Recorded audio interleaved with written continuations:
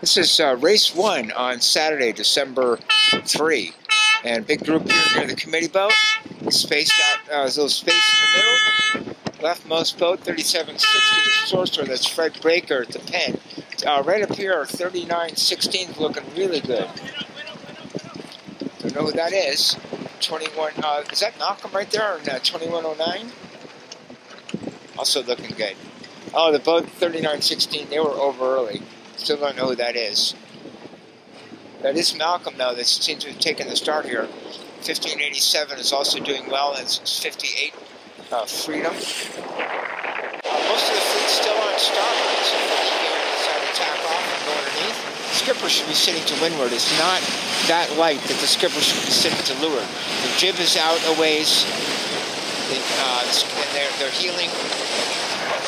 All right, let's take a look at 50. This is triple-handed here with Brad in the middle. Malcolm's still winning this race, 2109. And a good win from that start. Fred Baker, he was never able to tack out of there.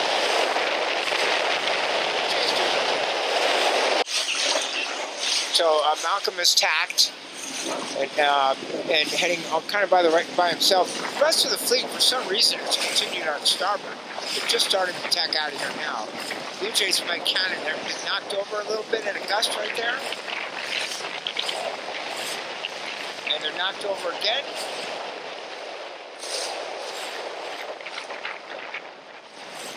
Freedom's still doing okay.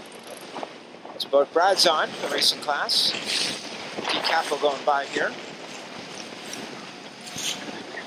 Well, not a big surprise that Malcolm after is leading around this first mark. There hasn't been much in the way of wind shifts. Here's this big group coming in from the left. And this is going to be a really challenging rounding for this group here. Because a lot of them are arriving at about the same time. Although these two guys should be okay. I think that's Pelletieri in 403. They're going to be around okay.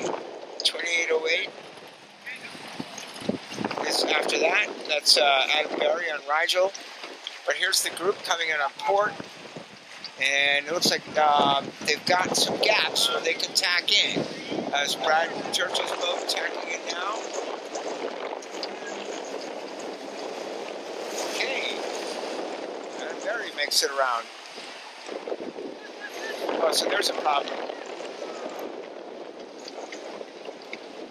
Well, we knew there was going to be somebody was going to have a problem.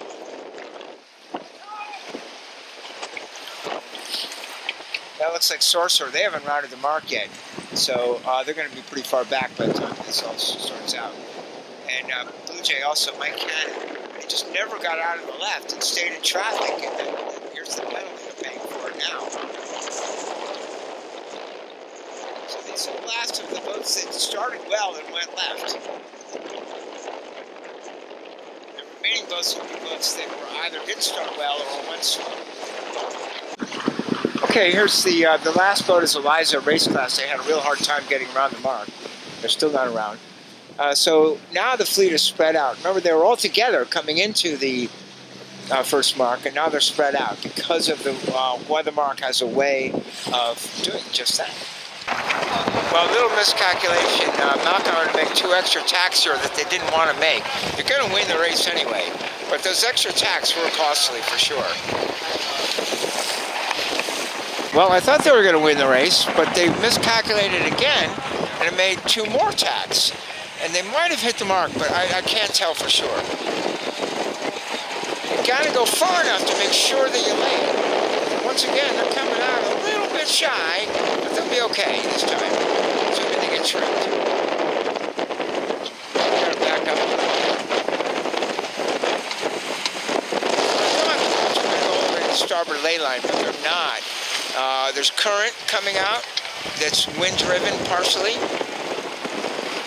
And so there are going to be problems here over the course of the day. Wasabi's got some possible issues here. Well, they do cross one boat. If they make a really good tack, they can get in here. Yeah, I think they will. Tack pretty close to Ika, and Ika is luffing, so there might have been a foul on Wasabi's part. And there's a boat that totally misplayed it. Well, we knew that was going to happen. That's making it easier for Mike Cannon, who struggled the first time. They should be okay this time.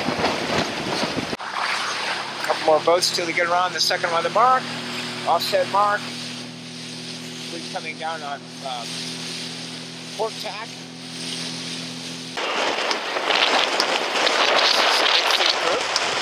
Looks like Mike Cannon picked up a couple boats and turned this into an okay race despite the problems they had at the first mark.